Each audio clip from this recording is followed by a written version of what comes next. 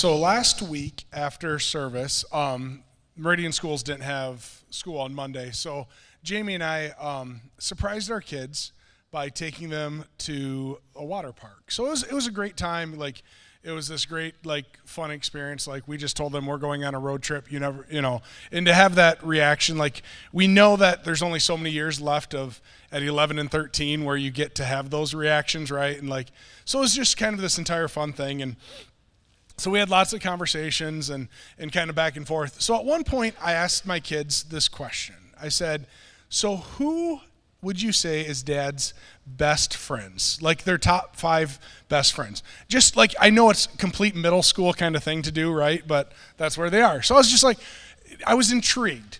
I won't list them for you or have them on a slide because I don't want to make anybody feel good or bad or whatever, right? But it was just interesting because Jamie and I sat there and they listed it, and Jamie just looked and stared at him like, really? Really? You didn't mention me? And I was like, well, I mean, you're given. You're my number one, right? But we went through there, and I just thought it was interesting because as they said that, and I asked a few well, why that person? Just curious. And it's well, because you guys coach together, you do this, and it's just interesting through their eyes to understand what friendship looks like. And as we go through Acts, the entire thing that is interesting to me is there's a continual part in there where Paul is talking about people and friends that have come alongside of him. So I really just took that theme, and that's why we sang Bruno Mars to begin with, talking about friends, because it really is an important thing. And so I spent some time kind of going through friends, and it's been through my head, and we've had other people. So if your kids are middle school age or whatever age, and you want to ask an interesting question, please feel free to steal that one and ask your kid who mom or dad's top 5 friends are. It will be a very intriguing thing to hear and to kind of unpack. So I spent some time just thinking through friends, because I thought, well, they didn't mention so-and-so, and I realized they don't really know that person, because at that season in my life, I may have had, my roommate Ben in college. We were super close. We spent all the time together, but my kids have never met him. I think the last time he was even up here was for Jamie and my wedding. So life transitions, life changes, things are different. And friends are such a unique thing. So I searched up what makes a good friend. And the way Google works is you never get the results that you're really looking for anyways. And it came up with what makes a good friends TV show. And I was like, oh, this is interesting. Now I'm in this rabbit hole of what makes a good friends TV show. And somebody had the audacity. I love both these shows. But somebody had the audacity to write an entire article about why Brooklyn Nine-Nine is a better show about friends than the actual show Friends is. And so then I had to read more, right? Clickbait, I got to understand why Brooklyn Nine-Nine, I didn't understand. And I went into this entire thing, and it just made me laugh, the breakdown. And really, if we're honest, both these TV shows, if you've watched both of them, have parts of yes, what a good friend is, but it's also not really great friendship things, even though one is called Friends, right? The entire thing about a friend, what makes a good friend is a unique thing. What makes somebody that walks through life together, as we say here at this church, is such a unique thing. What makes somebody, and really what it comes down to is when they walk through something that is so difficult with you. When they walk through something that is so beyond imaginable, right? Something has happened tragic in your life and they walk through that. Or go back to when you're younger, something maybe happened at school and they stood up for you. Or whatever aspect of that. That's what a friendship is about, growing through that. And so being a good friend and trying to be that, and a couple kids here have played sports for me. and I harp this at every practice, the first day of practice, and I have 3 rules as a coach on how to be a good teammate. And it's to be a good, you have to be a friend, to be what the rules for me as a coach is. You have to, number 1, be a good teammate. You have to be the person that is looking out for somebody else, the person that is encouraging, the person that's that. The second is to always try your best, and the third in youth sports is always to have fun, right?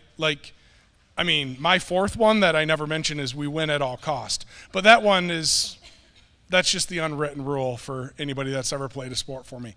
But right, like it's that same thing, to be a good teammate, to be a good friend, to walk through that thing. So as we wrap up this book of Acts that we've been going through and going through the final 5 chapters today, we've come to the spot, and just again to give you a recap, the book of Acts was written by Luke. He's there for a lot of these illustrations. He's being a friend to Paul. He's walking through this, and the entire theme that we started with was it's the beginning of the church. It's the beginning of the early church, and it's growing and growing and growing. And the last half of this has all been about Paul and how Paul has continued to share the word of God, to share with other people. And he's gone through so many things so far as people have wanted to kill him. There's been plots to have him taken out. There's all this stuff. And he continues to talk about his story and Paul's story of transformation and his growth. So we've gotten to now Acts 23, and Acts 23 starts with Paul is again in trouble. He's in front of the high priest. He's in front of all these people, and they say, they're pretty much wanting him dead because he's talking about God, and they don't like that for many different reasons. And this first part that we're just going to read is just the beginning of 23. Gazing intently at the high council, Paul began, "Brothers, I've always lived before God with a clear conscience." We're setting the tone for today. Like Paul is talking about what it means to be a follower of God, and he says, and he looks at them, and as they're accusing him of all these things, he just says, "Brothers, I've always lived before God with a clear conscience. I've always done my best. I've always been everything that I feel like God has called me to be. I've walked through all of this stuff, and I have no apologies for the way that I've lived. Even though you want me dead, even though, all this." And so he says that gazing intently, and it's just kind of funny because right after he says that, the high priest looks at the people and says, "Slap him in the face." And they turn and they slap Paul in the face to try to get him to shut up. Like, I don't want to hear it from you. And I think it's kind of ironic that as Paul continues on talking, he looks at him, and the crowd is mostly made up of 2 different types of people. You have the Sadducees and the Pharisees. So in a nutshell, without going into deep Bible, all this stuff, you have the Pharisees, who are the kind of the traditional Jews, and you have the Sadducees, who they believe that there is no eternal life. There is nothing after you die. So Paul just kind of plays this okay, you just slap me in the face, and he lays out, "I believe in God who died and rose again." And it's like immediately you feel like that comment, and if you read through Acts, you go, okay, obviously we know that, but Paul's just kind of jabbing them. Because now you have these 2 people, the Pharisees and the Sadducees, that hate Paul, and all of a sudden he put the one thing that says, "Here's how you 2 are different." And they start fighting with each other now. And I got to believe in my version of this, Paul's sitting up there just kind of going, "Yeah, you guys hated me because I believe something different. I just told you what you guys believe are different." And they start fighting, and they start going back and forth. And they get so mad at Paul again, and they put him back in his jail cell, and they get so mad, they go, "Okay, we're going to make a pact. We're going to come together." And they make this pact. They say, "We are not going to eat or drink until we kill Paul. We're done with this guy. We don't want him anymore. We don't like what he's doing." And so and they all agree upon not eating or drinking until this.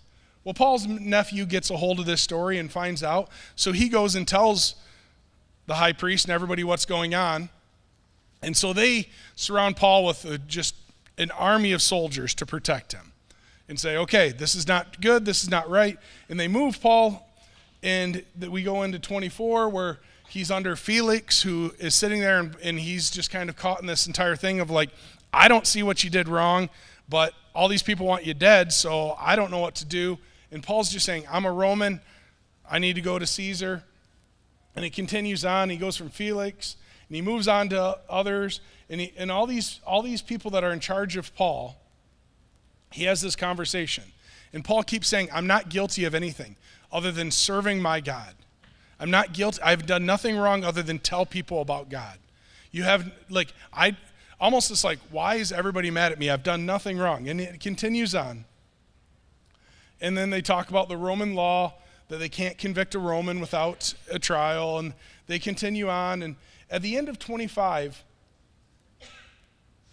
Paul has this interesting comment where he just kind of lets everybody know, like, you realize nobody has anything on me. I have the power to be set free, but I want to go to Rome. And he starts talking more and more, and he always has this idea of wanting to go to Rome, and he keeps sharing this, like, and so they finally say, okay, we're going to send you to Rome. We're going to send you, and Caesar, and we're going to get you out of here. So they put him on a boat, and I feel like what's going on here is Paul has this moment where he's starting to see his entire moment was to go to Rome, and we're going to talk about the importance of that shortly. But as we move into 27, we get on a boat, and I want you to understand, this boat was not like the Carnival Cruise Line boats, right? Like, this was a boat with 230 people on it, and they were packed tight.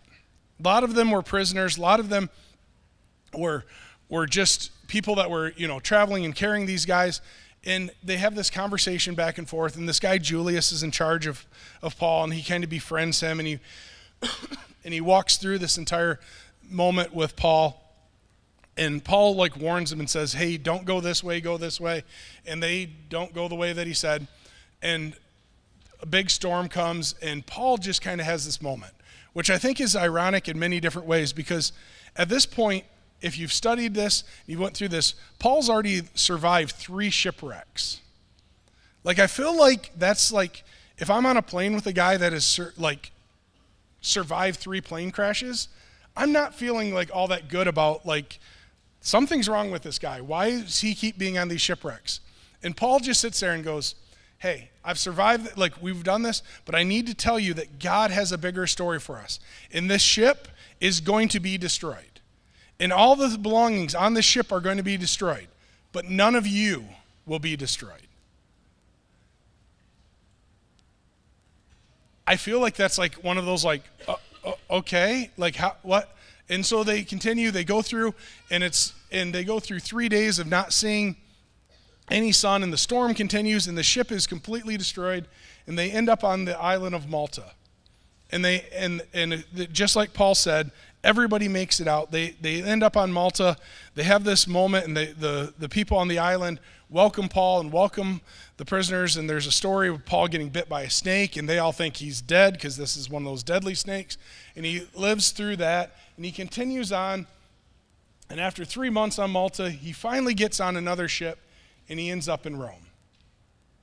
And as he ends up in Rome, he sits there, and he is in prison still, but he's telling them all, because he's a Roman, he's allowed, and he starts talking about God, who God is in Rome. And he starts sharing that. And I want you to understand, I couldn't think of any analogy as I talk about Paul being in Rome. But you have to understand, at that time, Rome was the center of the world, right? Rome was everything. It was the empire that ran everything. And Paul's entire story got him to the moment where he finally ended up in literally the center of the world, right? Like, I was thinking New York City, but New York's really not that for the world. Like, this is Paul's entire journey has brought him through this. And so as we go through this Acts, like, there's so much to unpack here, but Paul's entire story and why it's so powerful and why I really want us to hit home with this today is to understand that God timed all of those moments out.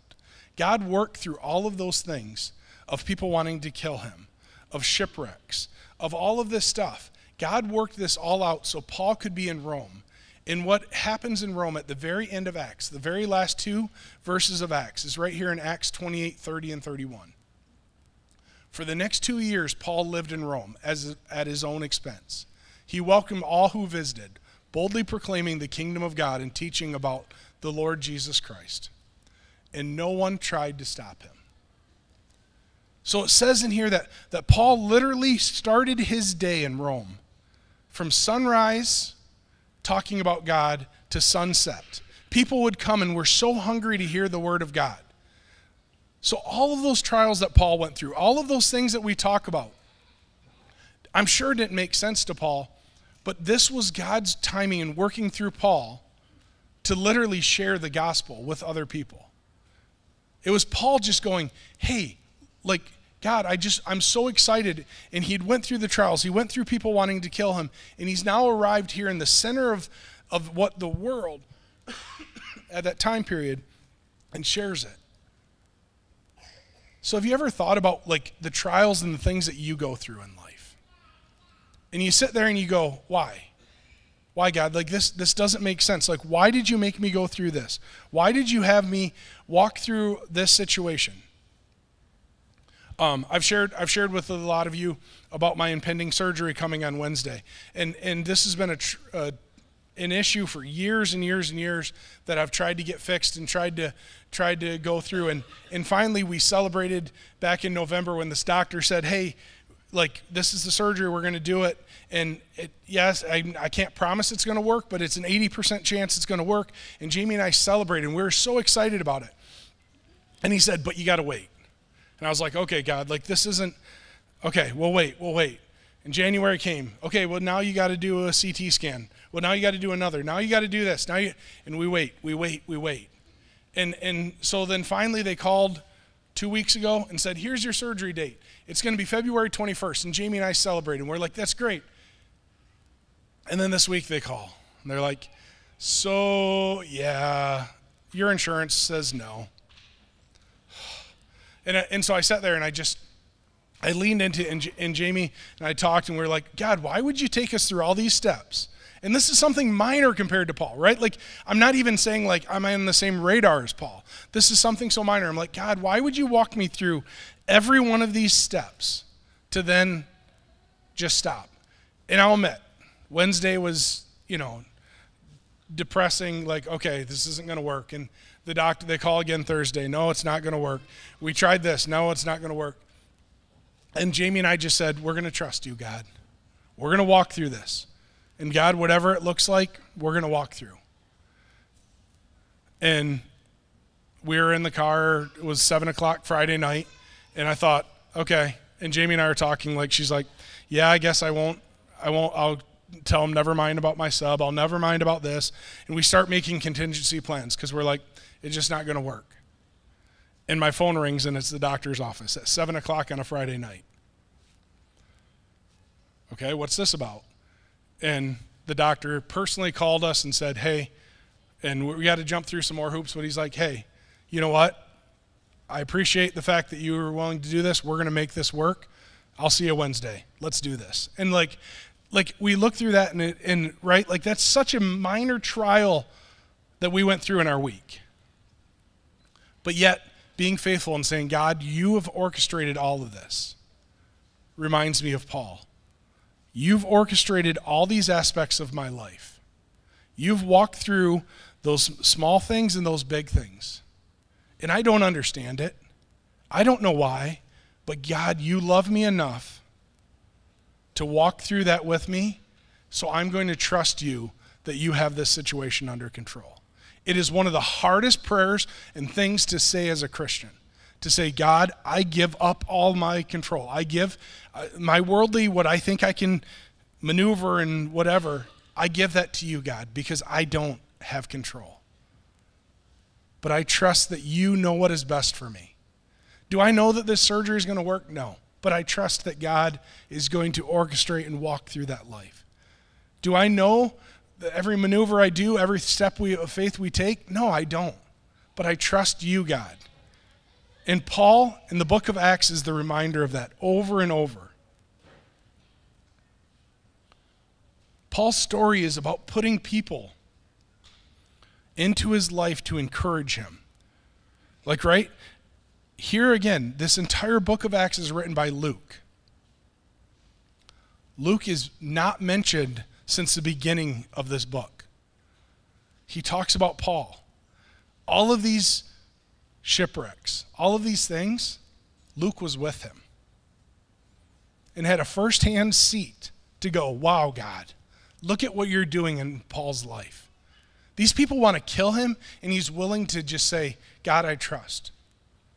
He's in the middle of a boat that is falling apart, literally falling apart in the stormiest of all storms. And Paul's saying, we're good. God promised me he's going to take care of us. Luke had a front row seat to watch his friend change the world by going to Rome. And that's what friendship's about, is encouraging each other, growing each other's faith. Luke was there for it. Paul's friends that walked through that encouraged him. Paul experienced the stoning, the prisons, all of that stuff, and Luke was right there for him. The importance of that. So as I take away my two big points that I take away from today, and is that right there. The first part being that Luke was willing and friends were willing to walk through that.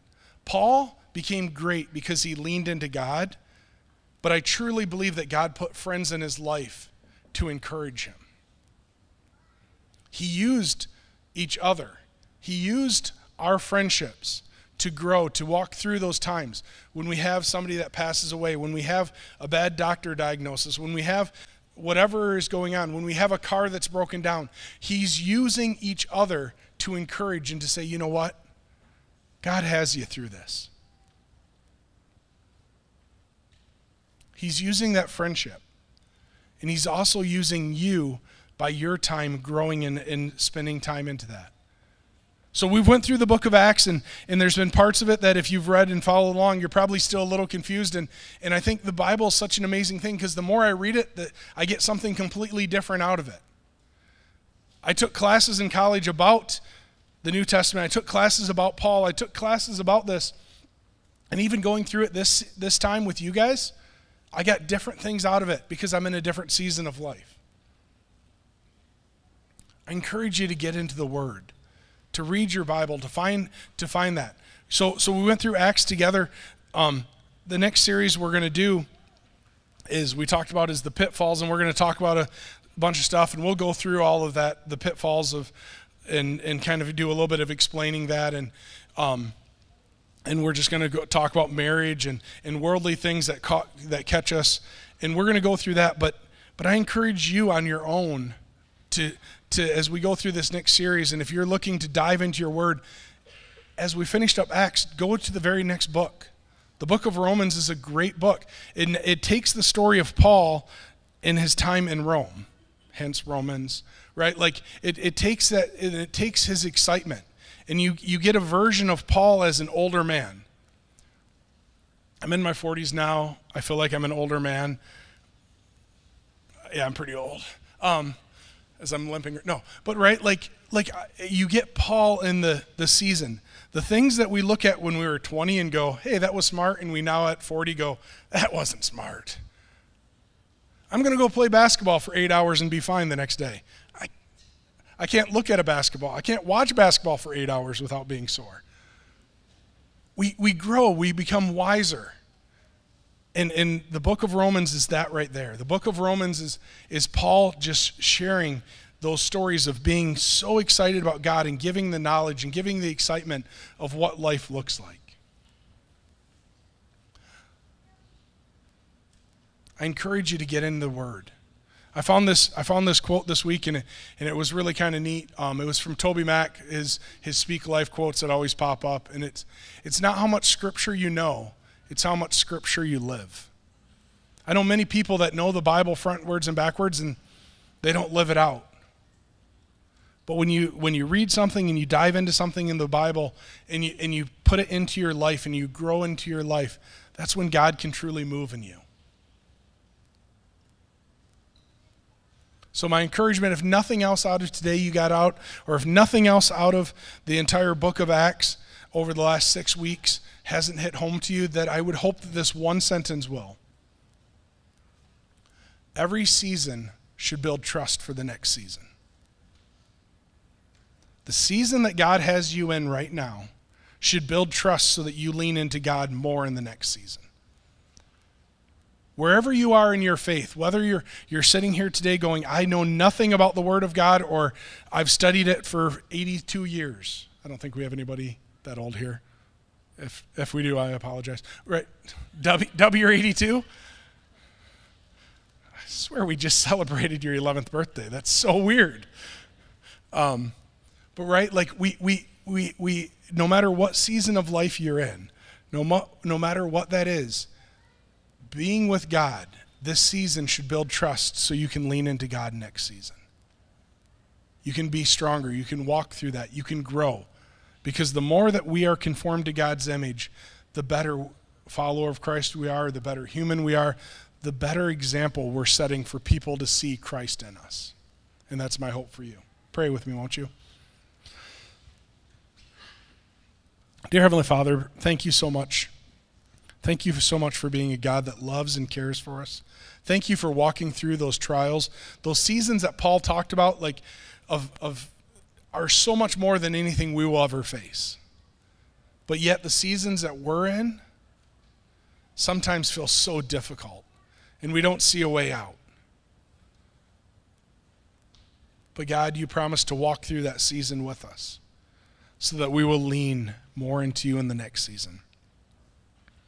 I pray that you will be with us as we go this week. Be with us. Encourage us to encourage others. Encourage us to be a good friend. Encourage us to show people Christ. Encourage us to be the friend that people need, not what we want to give.